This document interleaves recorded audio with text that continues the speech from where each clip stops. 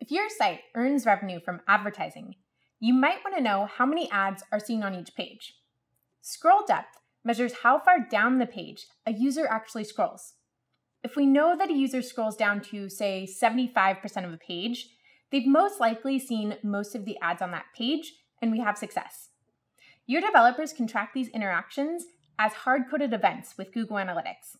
They can also track this with Google Tag Manager and the scroll depth trigger. Let me show you what that looks like in Google Tag Manager. So here we are in GTM, and I have set up an event for scroll tracking. I've set the category as scroll tracking, the action as the scroll depth threshold, which is a trigger. I'll get back to that in one moment, and the label as page path, which means the page that somebody was on when they triggered this event. So that scroll depth threshold trigger is over here, and I've set the percentages of this trigger to fire at 25, 50, 75, and 100%, which means that when somebody gets to, say, 50% of the page, we're going to fire an event that has a category of scroll tracking and an action of 50, and so on for 75 and 100. The last thing to note here is the non-interaction hit event setting.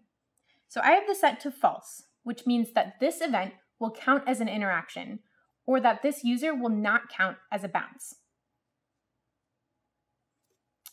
After you set all this up as events, you can then set scroll depth as a goal, and if applicable, give it a value that reflects how much your organization earns from its advertisers. So here we are in our goal settings. This is under Views, Goals, and here we go. Now I've already set this up, but I'm going to walk you through it. So I've given it a name of scroll depth greater than 50, and I've set it as an event.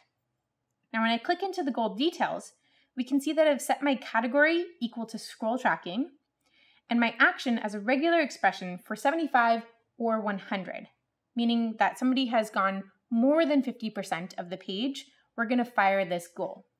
So then I go ahead and I click Save, and I now have a goal for this. For a content site, you want your users to consume the content and not necessarily complete an action beyond that.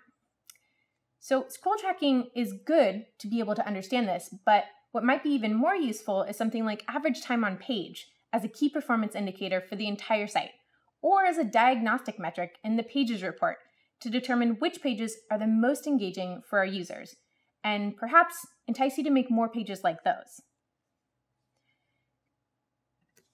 Consider the different purposes that different pages in your site may serve. You want to make sure that you're measuring similar types of these pages together. For example, in the Behavior, Site Content, All Pages report that you see here, we can see that the average time on page for the home page, which is row 2, and the email sign-up page, which is row 1, are significantly lower than the average time on page for our blog page for Google Tag Manager, which is row 3.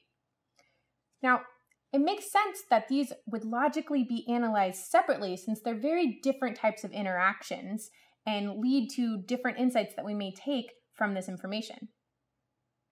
As a content site, you may have people who are driven to single, long page articles, like our blog site, read the whole thing, and then leave.